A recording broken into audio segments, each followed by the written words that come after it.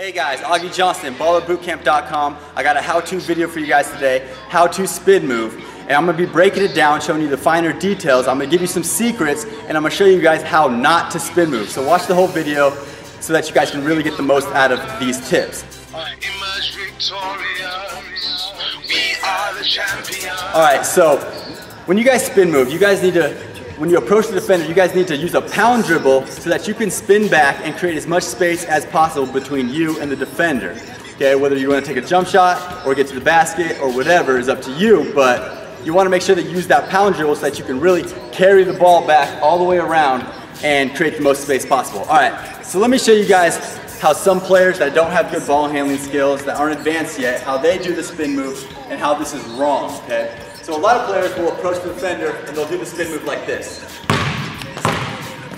Okay, that's wrong, okay? That's gonna get the ball stolen from you. When you come here and then you grab the ball and spin, that's gonna get ripped by this defender who's gonna reach around and take that ball, okay? So when you guys do a spin move, you wanna protect the ball, and like I said, you wanna use that pound dribble to go from boom, here, all the way around, so that you can blow by the defender by shielding him with your body and going by him, okay? So, detail number one, pound dribble. Detail number two, take the ball as far as you can away from the defense. Now, tip number three is to take as big a steps as you can as possible. So, when I approach the defender and I hit him with this tip, I'm going to take as big a steps as I can to create as much space as I can to get away from him, okay? So I'll show you guys what it looks like full speed so you guys can see, then you guys can start adding this to your game.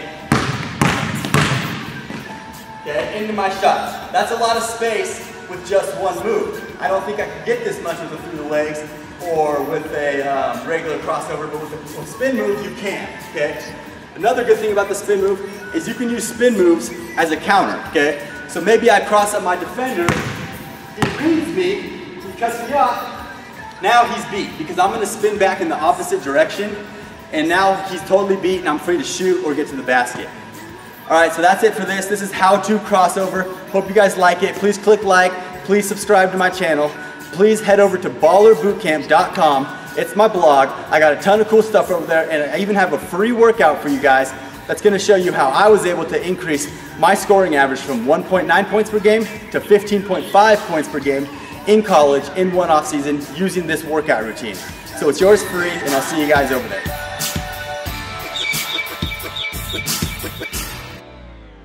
Until the end.